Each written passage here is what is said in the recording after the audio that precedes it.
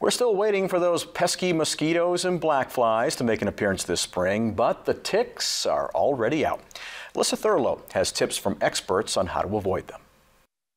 The weather is warming up and the ticks are certainly becoming active. Since January 1st, the University of Maine Cooperative Extension Tick Lab has received more than 200 ticks for testing. With the shorter, warmer winters we've been having, experts say ticks are able to survive winter easier. That means we and our pets are more at risk of ticks and the pathogens they may carry. The biggest issue is Lyme disease. There's a high percentage of ticks that may be infected with that. Sarah Robinson is an epidemiologist with the Maine Centers for Disease Control and Prevention. She says while we generally associate ticks with outdoor activities like hiking or camping, ticks can show up anywhere. They find most people encounter them in their own yard. They like leaf litter, they like brush, they like leaf piles. So if you are going out hiking, stay in the middle of the pathway so you're not brushing up against it. Wear a repellent to help keep the ticks off of you.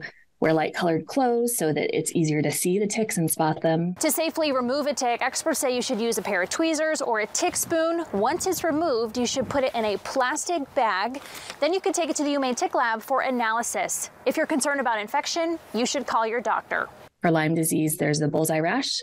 It doesn't always occur in the spot where you were bitten by a tick, so you would want to pay attention to your whole body. The UMaine Tick Lab has added 2 new pathogens to its tick testing panels. They're now screening ticks for Powassan virus and Heartland virus. We felt it's important to try and offer as comprehensive of a testing program that we can offer for the people of Maine, which includes testing for these viral pathogens, Powassan in particular, but we also wanted to include something like Heartland, which has been found in some of our wildlife species. We haven't seen reported human cases yet. Now, again, certainly with the adults highly active, it's important to be treating your pets, vaccinating your pets, and of course, checking them for ticks when they return indoors. Alyssa Thurlow, WABI TV 5 News.